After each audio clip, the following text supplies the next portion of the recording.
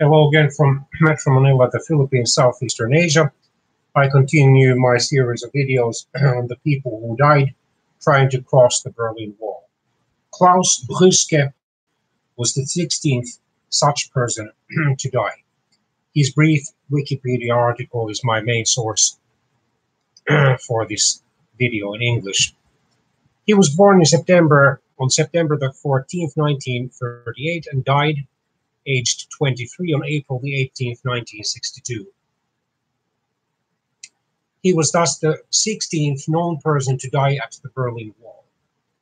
He tried to break through the Heinrich-Heine-Straße border crossing in a truck, and was the first known Berlin Wall victim to die from suffocation. He had been born in Berlin, one of 8 children raised in the Friedrichshain area of the city. By 1962, he was still living in Friedrichshain, then in East Berlin, but he was a Grenzgänger, or cross-border commuter, working as a truck driver for AEG in West Berlin. And then Allgemeine Elektrizitätsgesellschaft, AG, or General Electricity Company, was a German producer of electrical equipment, founded as the Deutsche Edison Gesellschaft für angewandte Elektrizität in 1883.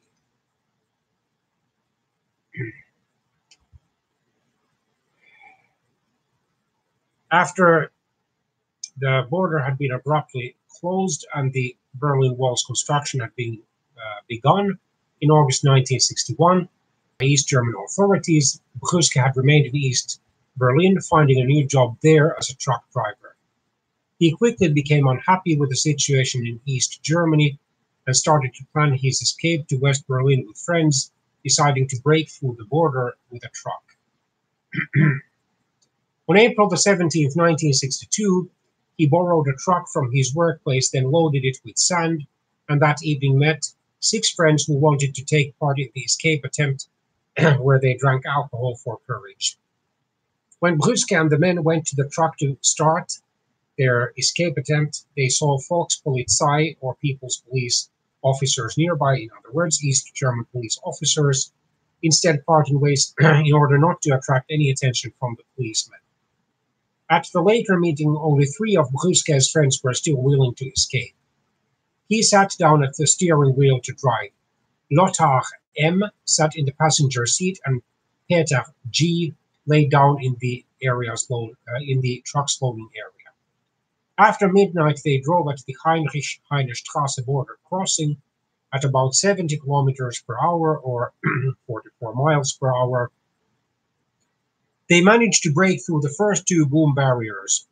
Then a soldier of the East German border guards fired a total of 14 shots at the vehicle.